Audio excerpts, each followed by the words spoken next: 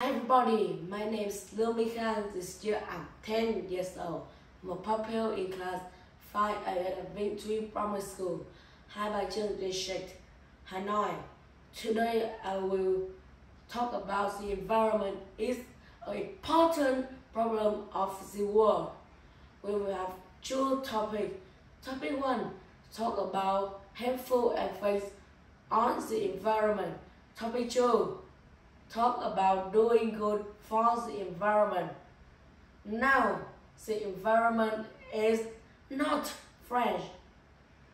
If we don't take out the trash in the right place and use plastic bag and bottle, the natural environment will be contaminated, and finally people and beings will die.